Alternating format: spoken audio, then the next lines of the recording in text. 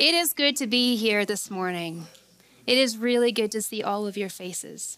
And I am just so thankful for this body and for these people that gather every week. I'm so thankful for your faith and for the journey that you've been on and that you've clung to this group of people around you and come into this house week after week. We truly are blessed to know each other, aren't we? It's amazing. Well, before we start, do you mind if I just get into prayer and invite the Father? Oh God, how we love you. Oh, how we worship you here. There really is no one else like you. No one compares to you. There's not a candle that could be lit next to the light that you bring, Father. You are everything to us. And God, we've come here today to worship you, not to play games, not to be religious. God, we came to have a relationship with the creator of the universe, the God who made the mountains and the seas, the God who calls us by name and draws us close and into a relationship. Father, we've come to know you. We've come to seek your face and to know your word deeper and to have it implanted in our hearts, to be changed by you, to be different because we have you in our hearts. Father, from glory to glory, you take us from one chapter to another in the seasons of our lives, and we are so thankful that we are never alone. Oh God, we've come to know you, that great and almighty God. Father, as I speak this morning, may it be your words. The things and the lessons that you've taught me in my life, I pray that they would have value here today. And Lord, that they would be a gift to the people who hear, and that it would be a deposit on the inside of their faith and their life. Lord, I'm humbled to be used by you. I thank you for that now in Jesus' name. Amen. Well, my friends, I'm here to talk about the power of worship. As you know, I've been a worship leader for a long time. I'm not sure if you can see anything on the screen yet, but it'll come. If not, it'll prompt me, yeah? So I wanted to talk to you a little bit about my journey, as a lot of you now don't know me, which is so interesting. But my husband and I have actually been at this church for 11 years with our family and pastored here as the senior pastors for 5 years before we transferred the pastoring over to Justin and Tamara, and what a blessing they've been. What an incredible season this church is in, and how grateful we are that we've been a part of it, even just a small part. And one of the things that I have done my whole life is lead worship. Since I was probably 13, I think it was the first time that I remember leading worship in a church, and I remember I was so excited to be a part of the choir. We had a really big church at that time, and there was a lot of us, and there was opera singers and the deep bass singers, and there was all kinds of singers, and I was just a 13-year-old just excited to be able to be used and to be able to have a part. To be honest, at that time, my experience was just entertainment. I really didn't know the worship end of singing. And singing is not the only part of worship, by the way. There's lots of ways and expressions that there are in worship, but this is the part that I want to talk about today. And so as a younger 13-year-old, I began to sing in this choir, and I began to be noticed by the pastor's wife, who was a vocal instructor. And so she asked me to come and do a few plays and sing some things on some musicals. And I just thought I just made it, like I just made it. I was gonna just really shock the world with this voice that I had been given. And I remember the transfer between knowing that I could sing and knowing what it was made for. And I remember sitting in a congregation much like this, and I remember watching people at the front of the stage, and they were just worshiping with all their heart, like this expression of just abandonment. And then I looked up and I saw the worship team who were singing the set list. And the Lord began to say to me, worship is not a set list. It is not a list of songs. It is actually not even one song. Worship is not the ability to sing. Worship is not the ability to play an instrument. Worship is the ability to bring me into the picture and lay everything you have at my feet. And I went, oh, well, that's not what we do at church. I'm sorry, but at that time, I was still learning.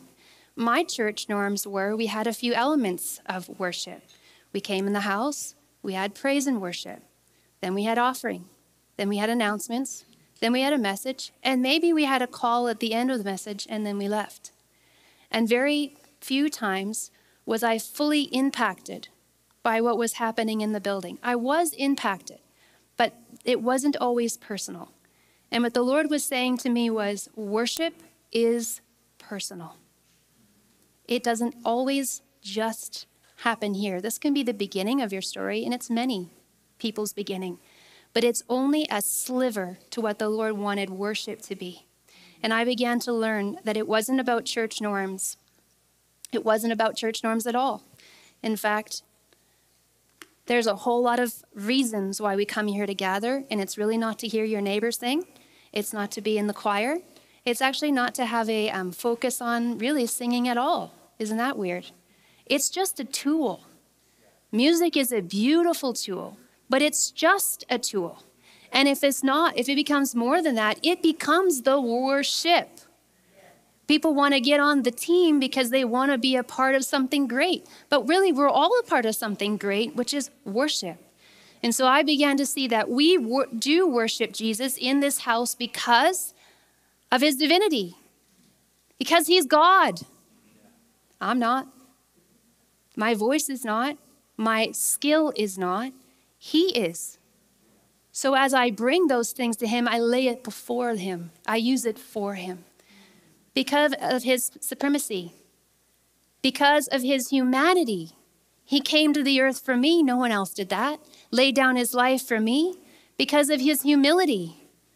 I worship him because he is all those things, and I bow before him with whatever I have, with whatever he gave me. Romans 11:29 says, for his gift and call. He gave you the gifts you carry, whether it be art or music or whatever you do in life. So really, what do I have but to give it back to him? So we come into his presence, wherever that might be, in your closet, at home, in your car, as you drive, at work, wherever you might be. And worship can be given at all those places. In fact, it should be given there the most and here the least. This is only one of 7 days. We get 6 days to be at his feet. 6 days to bring our offering before him. 6 days to worship him. If we only come here on the one to worship, we're giving such a small amount. And it's now becoming the everything instead of the overflow. The overflow. Out of the overflow, I worship at his feet. Not because I'm here in a religious ceremony doing something that I should do once a week, or I feel like I'm a real loser, or maybe not a Christian at all. If this is the only attachment we have to our Christianity, it's so small and frail and easily convinced us away and easily snatched up into something else.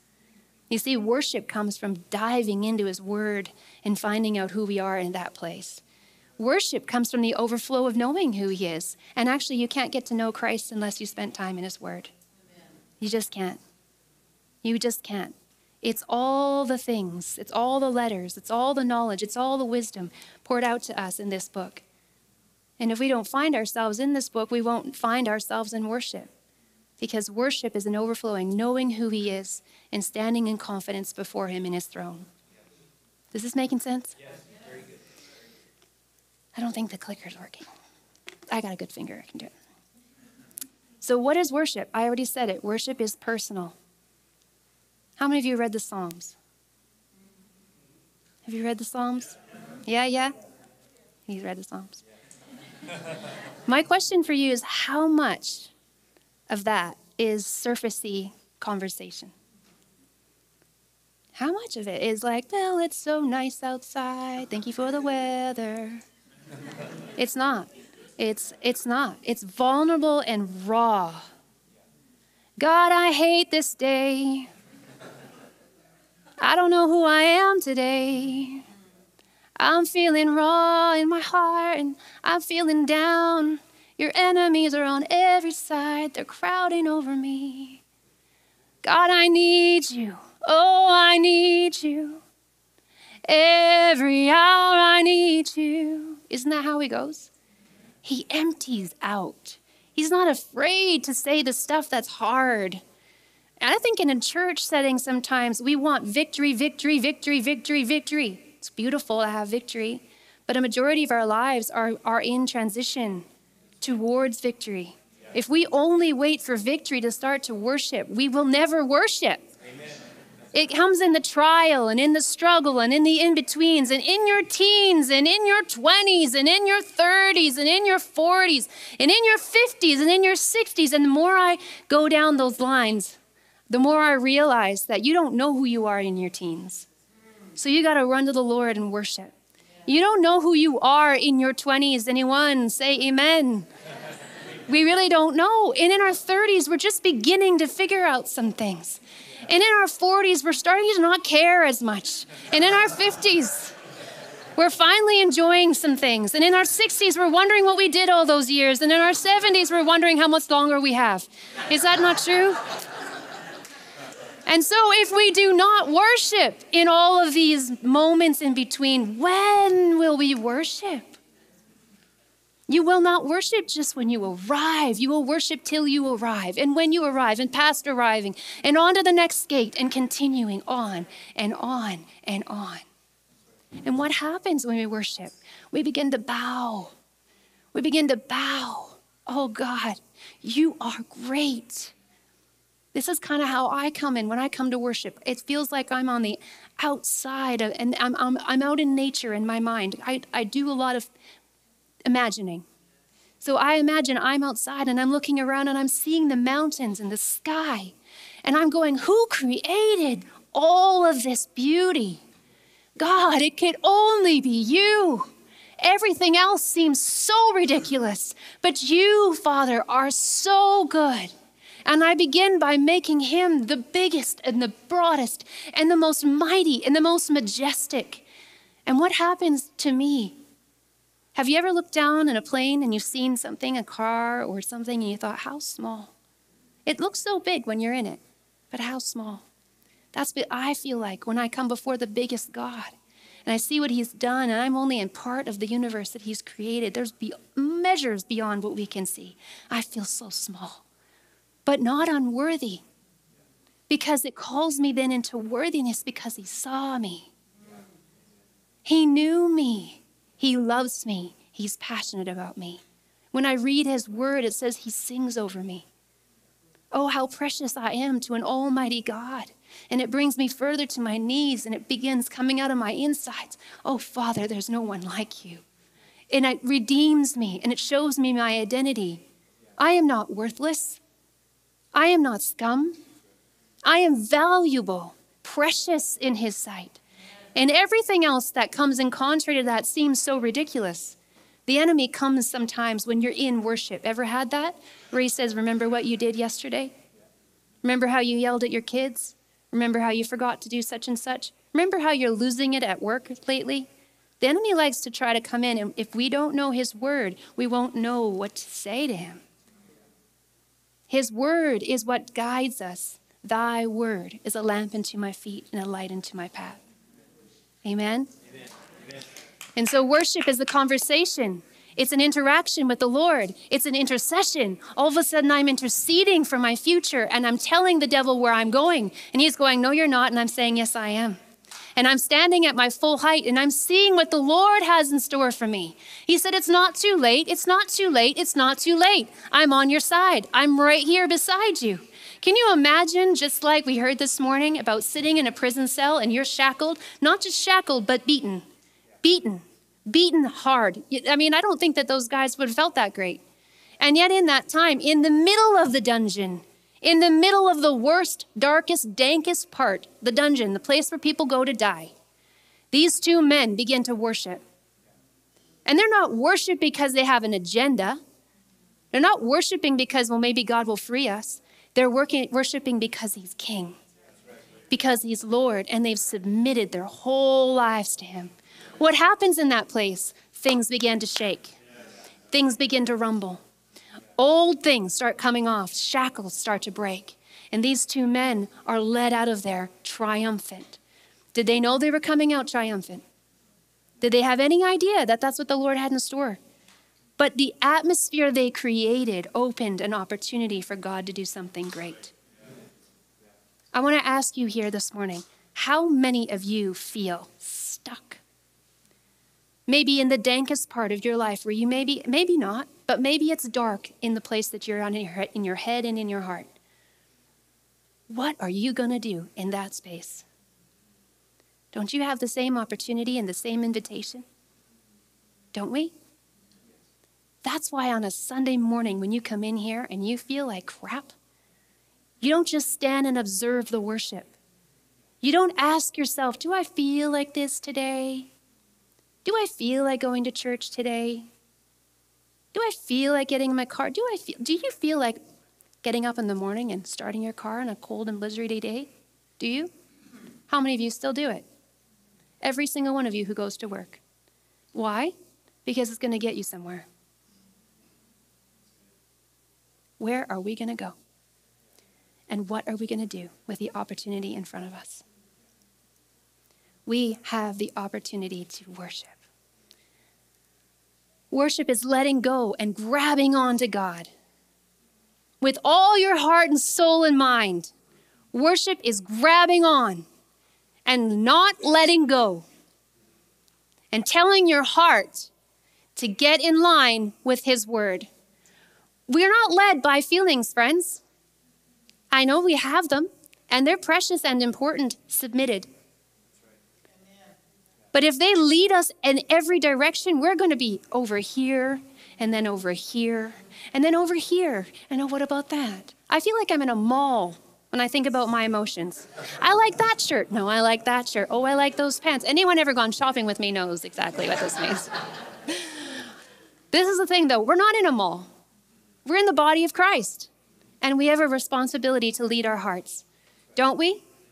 We have a responsibility because worship is a battlefield. And you may not know how hard you're going to have to fight. You may not know how long, but you need to get into it and put on the full armor of God and see where the Lord takes you. I was reading a book this last couple of days, and it's called Powerful Worship and Praise by Terry Law. And he says this. Now, he had just gone through his wife passing away very suddenly. She was in a car accident. He was across the world working as a missionary. He gets a phone call. He has little children, little kids. His youngest is 4. He gets a call, and it's an urgent call that his wife has actually crashed on their car on the way to pick up their kids from school. What a terrible call. What an absolutely terrible call. And he goes through a time of deep mourning and deep, deep, deep, deep sadness. And he has a friend who reaches out to him a couple weeks after and says, Terry, you have to get your heart into worship. And Terry said, I don't want to. I'm done with ministry. I'm done. I'm done being a missionary. I'm finished. I can't do this. And he said, Terry, you have to get your heart planted in the Word of God and let the Word of God come out of your heart. The Lord is not finished with you. And he goes on and he talks about how worship is the battlefield, and it's the place that he switched from mourning to joy, where he was able to lay the ashes of mourning off and put on a cloak, a garment of righteousness, a place of joy.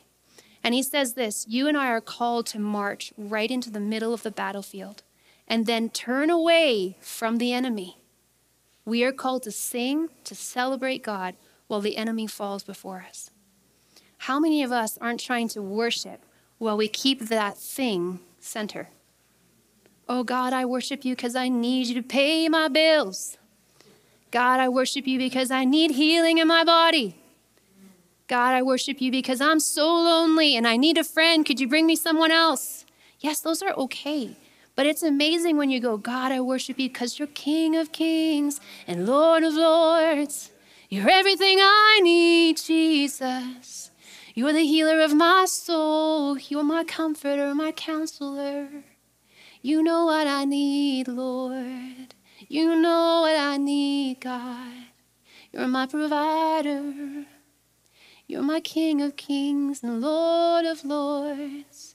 You're El Shaddai. You're more than enough. You're more than enough. See, it's not passive. It's not passive. It's not observing. It's stepping in.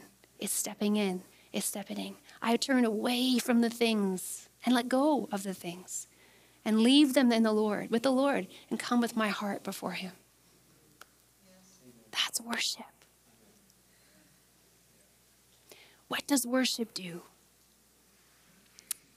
What does worship do?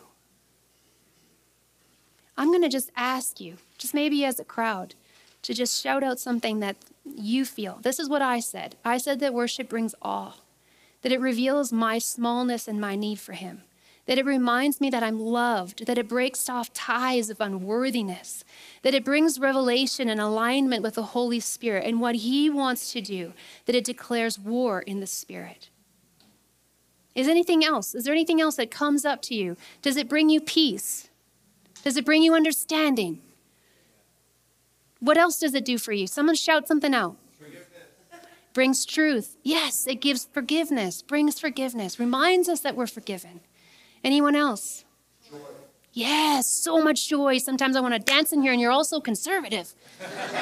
Someone will be like, come on, let's go. Yes, are you ready? Are you getting ready for those days, guys? We're going to break off those heavy chains, lift up our hands, and just have a Holy Spirit boogie in the place. I hope you're ready. I hope you're ready. Anything else? What else does worship do for you? Love. Yes, love happens. And actually just not love from God, but love for each other. Yeah, that's right. Oh my goodness, have you ever had when you're kind of ticked and you come into church and you start worshiping and actually when you leave, you love that person and you're not ticked anymore? Yes, that's what happens. It is so amazing. In fact, you can't even remember why you were mad and it seems so small. It seems so small because it bowed its knee to the Almighty. Because the King, the Prince of Peace, and the love comes into this place. Thank you for that. Anyone else? Freedom. Freedom reigns in this place. Yes. Sometimes I just want to be like, man, we're so confined, and I just love the freedom that he brings. Anyone else? Gratefulness. Yes. In fact, the word talks over and over again about how singing psalms and hymns and spiritual songs led the people to a place of gratefulness and remembrance of what he did. Yeah, it reminded them. It built faith. I think gratefulness is like the hugest attachment to faith because as you're grateful, your heart's like, wow, he could do that again. He could do bigger than that. In fact, he could do so much more. Look at the universe. Again, look at how big this is. I can't even fathom what he could do because I don't understand how I work, never mind how the universe works and how we're all planned and put together. How in the world am I going to think of what a God that great could do in my life? Yes. Well, I bow my knee and say, have at her. Just do what you can do and only you can do. Anyone else? Yes, courage. Courage. Courage. Man, we need a whole bunch of courage. We need to become a culture of courage. We need to stay in his presence. What was the other one? Peace. Yeah. When peace like a river. Right, Dad? With peace like a river. Anyone else? Yeah, fresh perspective. Why is that? Why do you think we get a fresh perspective when we come into worship and we spend time with the Lord? Yeah, I think our vision, it's like because we sing, if we're singing the right songs or if we're worshiping in the right way, whether that be you spending time in the Word or you singing or however your expression is of worship, if we're doing it, what we're doing is we're putting the Word first. Our thoughts and feelings and all the things second, right? So we're putting the Word first. Well, we have a lot of need for this in our heart. Putting the Word first just is changing everything, and it declares war in the Spirit. I love this verse. 1 Peter 2:9 says, God chose you to be his people. Fresh perspective. You are his royal priests. Fresh perspective. We are a holy nation. You are God's special treasure. You are all these things so that you can, what? Give him praise. Give him praise. Ever praised a hockey team? Ever praised a singer? Ever praised a talent? Ever praised something else? And it should be small in comparison to us giving him praise. We are a wild and radical bunch of people. And we need to let that wild and radical expression of joy out sometimes. Amen? God brought you out of what? Darkness into his wonderful light. When do we worship? Psalm 71:8 says, my mouth is filled with your praise, declaring your splendor, not slender. That's a nice word. All day long. My mouth is filled with your praise, declaring your splendor all day long. Habakkuk 3:17. Though the fig tree does not bud, and there are no grapes on the vine, though the olive crop falls, and the fields produce no fruit, though there are no sheep in the pen, and no cattle in the stalls, yet I will rejoice in my God, my Savior. When I have no job, when I have no food, when I have no friends, when I have no place to go, when I have nothing and I don't know where I'm going next, then what do? Oh man, I find myself at the feet of Jesus and I just tell him he is awesome and he is worthy and I know he's working on my behalf and I am not stuck and I'm not sitting here forever and I'm not lost and I'm not unworthy and I'm not just someone to be forgotten, but no, I am a priest, I am a royal and holy nation. Amen? Amen. What happens on the inside of us? Oh my goodness. Psalm 34:1 says, I will bless the Lord at all times. His praise shall continually be in my mouth. Psalms 84, 1-2, 4-5, and 10-11 says, how lovely is your dwelling place, Lord Almighty. My soul yearns, even faints for the courts of the Lord. My heart and my flesh cry out for the living God. Just as the sparrow searches for a home and the swallow builds a nest for herself where she may place her young, so do I seek your altars, O Lord, my of hosts, my King and my God. Blessed are those who dwell in your house. They offer continuous praise to you. Pause and think about that. O Lord God, upon your shield, behold the face of your anointed one. It is better to spend one day in your courts, right, Ariana, than thousands elsewhere. I would rather be a doorkeeper, a humble man in God's house than dwell outside the tents, dwell inside the tents of the wicked. Friends, I think we're missing some worship sometimes. I'm going to speak for myself. I've had some pretty dark days. I remember one day that was really, really dark, and I didn't feel like I could do much. I felt a little depressed, to be honest, on the brink of, oh no, I don't know if I'm going to come out of this. And I remember a friend calling me and saying, you don't sound like yourself. I'm going to come over. And she came over and she brought her guitar. And I think I felt more like a mute stranger to her than I felt like a friend. I just didn't have the energy to express what I just didn't have the energy. I was depleted. I'd probably overworked myself, stressed myself out, gotten concerned in things I shouldn't have, and I didn't have anything left. And she came over and she recognized, this is a good friend. She recognized that I needed Jesus. I needed Jesus. And she brought her guitar and she said to me, don't move. I think I was just in my joggers on my couch. Don't move. And she began to play her guitar and just began to worship the Lord and began to pour out her heart, not with me because I wasn't participating, but over me. And she began to declare, you are free. You're coming out of this. You're not staying here. This isn't the end. And I could barely thank her because I didn't jump up with anything inside yet, but something broke that day. Something in the spirit broke that day. And I began to step in just a little more to the Lord, just a little more each day, whatever I could do, just a little more. And the Lord was so patient and kind. And it may have started off not sounding so great, but at the end, I was at war and I knew it and I was coming out. And I came out. And I'm out. And we all have a decision to make, like I said earlier. What are you going to do in your dank, dark place? What are you going to do there? Are we just going to get overrun and overwhelmed and overworked and overtired? Or are we going to stop and ask the Lord and invite him into that place? Can we, church, be the church? Can we grow? Can we encourage each other with grace? Can we step in alongside someone who's having a really bad, dark day and not judge? And come alongside of them and be love? Can we sing over them and declare over them who God has created them to be? Can we? Can we pull them up or sit next to them, whatever they have the energy for, and remind them of who God's called them to be? Can we do it for ourselves? Can we? I want to invite you to stand.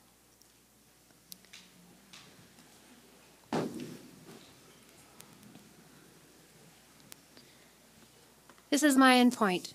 Things shift when we worship. Things shift. Anyone have anything that needs to shift? Do you have a nut where you need to screw, or do you have something that needs to be moved out of a place so something can work properly? Anybody? Do you have a mental block somewhere where you don't have the creativity or the energy or the faith? Do you? Because I do. And folks, I'm hopeless without the presence of the Lord. I'm a basket case. I really am. I'm depleted. I'm nothing. I have nothing to give you, anything at all. But what I do have with the Lord is hope and peace and joy. And the Lord said to me one day, he said, your voice means nothing when people walk out those doors. If they remember your talent, it'll do nothing for them. But if they know my name, and if they know my presence, and if they know what I have to offer them, they will leave and go back to their dank, dark place and bring me there, and I will get them out. Amen. Because you are just a tool that my presence can live in. So, Father, come on, friends. We're not going to leave here without some worship. And I'm going to ask you, wherever you need to be is wherever you need to be. So if you're here like me and you're like, I just want to get outside and look at you, who you are. Father, who are you? Okay, I see the mountains and the clouds and the sky. Okay, you are the creator. Start there. You're there. You start there. You're the creator. If I go a little deeper, Father, I see that even though it's so big, you still see me, that I'm precious to you. Start there if that's where you're at. If you need to go a little deeper and say, okay, God, you see me and you see that I'm precious. Now you call me righteous. Oh, God, you don't just see me, but you call me loved. Beloved, oh God, I worship you. And Father, when I come so close to you, I see you face to face. And now you're everything I could ever want and need in my life. Father, you are so good. You are so faithful. You are so kind. We're going to do some worship, and we're going to do it wherever we want. But I want to give you one illustration while you're still standing, so look on up. This is a card that was given to me, actually, by my parents. And I really love this card. My mom and dad write nice things sometimes in the cards. But these cards usually come pretty, generic, right? This is kind of like our songs on Sunday morning. They come pretty generic. They're nice. They're beautiful. And they have great words. And we sign our name at the bottom saying, from me to Jesus. Okay? That's nice. I really like that. I like getting those. But you know what I like even more? These are some cards I got from my kids when they were little. And these kids took time. This one says, there's no words to explain. And it goes on and talks about, this is from my little girl, Jose. And she talks all about how beautiful I am, how much she's learning from me. She talks about how, when she grows up, she wants to be like me. She may have changed her mind. I don't know. She's grown up now. But this is a beautiful card from my little girl. She probably wrote it when she was about 8. Here's another one. This is from Gabrielle. Gabrielle was always so good. She's crafty. And these cards talk about who I am to them. Now, how many of you like receiving these cards? I really like receiving these cards. This is precious and good. How many of you really like receiving these? When we come to the Lord on Sunday mornings, let's not get weird, okay? We're going to sing the songs on the Sunday morning because those are precious. But God's inviting us to have deeper words of expression too. And he's asking us to fill in the blanks. So we might be singing, how great is our God. Sing with me, how great is our God. And all will see how great is our God. Signed from me, okay? And then there's a spot where the instruments are just playing. In fact, Jody, I'm going to have you come on up. There's a spot where the instruments are just playing. And what do you do with that? Oh, he's got nice shoes today. I really like her hair. That's cool. I wonder if that's real. I'm kind of curious. What are we doing after? Who wants to go for lunch? Lunch, anybody? Our minds can go there, right? But worship is not passive. Worship is a step deeper. And when you have those moments of just playing, what is it? What is it that's in here? What is it that needs to come out? We just said, how great is our God. And maybe we fill it in with, you rescued me. You took me out of that place, God. You brought me somewhere else, Jesus. Yes, you needed out. That's okay. All right. But how I needed you there. You are my wisdom, Jesus. You're great, great God. And you bring me out of the pit. And you bring me out of the already big mess I'm in. You help me see you. You help me see me. You help me know I'm loved. Jesus, Jesus, Jesus, Jesus, Jesus. I want to be like you. I want to be known by you, Jesus. I'm captivated by you. You're my strength, you're my shield, you're my everything, Lord. Come on, church. This is what I mean. What would it look like? What would it sound like? What's the words in your heart this morning? You don't have to sing them, you can say them. You can just think them. But come on, dig in, dig in, dig in. Yes, you are, you are, you are. Yes, you are worthy, Jesus. You are worthy, Jesus. You are worthy, Jesus. Maybe for some of you, it's teach me how to worship you, God. Teach me how to press into you, Lord. Show me how to trust you, Father. Show me how to trust you, Father. Yes, God. You're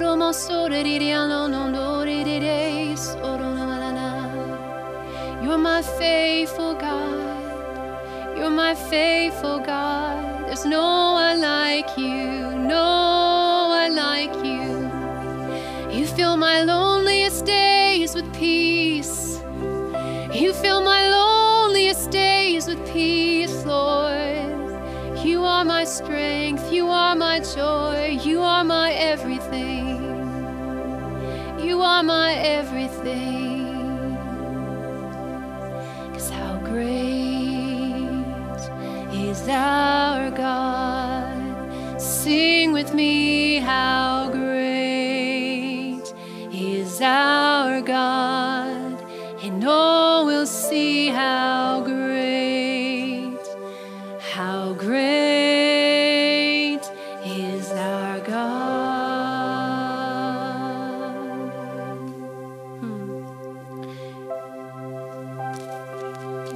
Nothing else? Okay, great. Yes. Yeah. Thank you, Father God. Yes, God. The worship sang, this team sang this song this morning, and it kind of just captured everything that I was preaching about, like everything. I really want to go here. You know, I really want to go to a place of abandon, and I really want to do that with my friends. And I want to intercede for you in this place, and I want you to intercede for me. That's what happens in this space. And I just trust that the Lord is going to lead us deeper, church. We haven't even seen where He wants to take us yet. We are just on the cusp. Our church is going to write songs. Our church is going to prophesy. Our church is going to rise up. Our church is going to be leaders. Our church is going to be leaders in this city as we worship. And that's the door to come into His presence with a place of awe. So can we sing this song as we part today? And can we go here? Is it okay? Can we go deeper? Church, can we go deeper? And if you're having a trouble, you know, one of the things when I was praying about this message is I said, Lord, some of us don't worship this way, and I don't want it to not land for some or feel like shame for some who don't connect this way. And I felt the Lord say, this is actually a good way to say, hey, if you feel that way, it's because there's a disconnect of who you think God is. It's because there's a barrier There's when we sing about him being a father and you didn't have one, how do you sing about that? Or when you sing about, triumph and all you feel is that you've been at war for your whole life, how do you think and feel about that? It feels like something's being withheld from you. And I just feel like the Lord wants to heal your perspective, and he wants you to see who he really is, and he wants to deposit in the inside of you. Let him show you. And maybe even during worship, when there's words that we're singing that you can't say or that you can't connect to, ask the Lord in that place. Let that be your place of your own song. Father, who are you? What is a father? Show me, show me, show me, show me. God, I want nothing between you and me, so show me. Yeah, let's sing it out. Thank you, Father God. Oh, Jesus, take us deeper. Ooh, yes, Lord, we just worship you. I'm caught up in your presence, and I just want to sit here at your feet. I'm caught up in this holy moment. I never want to leave. I could stay forever, Lord. Oh, I'm not here for blessings. Jesus, you don't owe me anything, but more than anything that you can do, I just want you. Yes, Lord God, we want you, we want you. And I'm sorry when I've just gone through the motions. I'm sorry when I've sang another song. Take me back to where we started. I open up my heart to you. Yes, Lord, I'm an open book. I'm sorry when I've gone for my agenda. I'm sorry when I forgot that you're enough. So take me back to where we started. I open up my heart to you.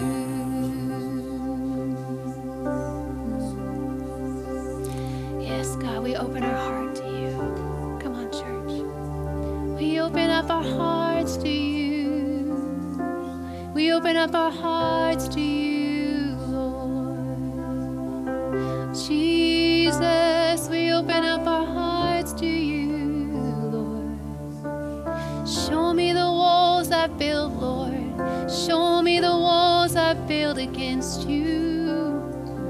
Lord, if I'm not an open book, can you show me the chapters I've kept away from you, the stories I've written without you, the times I've been on my own, my journey's been just me, and you've been an observer wanting me to ask you, Lord, would you show me, show me, show me, 'cause Lord, I need you, how I need you, Lord, I need you.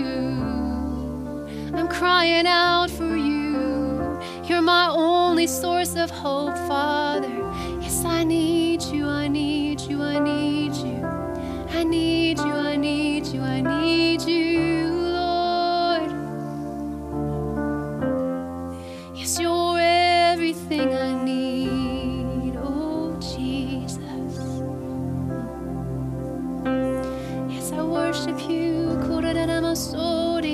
Hiro mama Sunday, Hiro mama say, Rio solo mananare, Kora mama sori anario sori rio soma, Hiro mama say, Rio Siria londe rianamo, Rio so banana sirio, Dora mananduro siri. I'm worthy, worthy, worthy in your presence.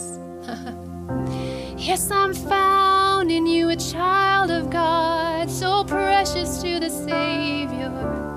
I'm not forgotten, Lord. You see every part of me, and you heal every part of me. My healer, my Jehovah, my Prince of Peace. Ooh.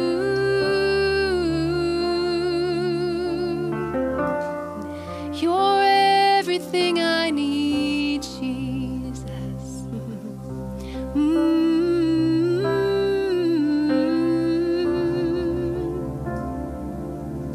Yes, church, I want to encourage you.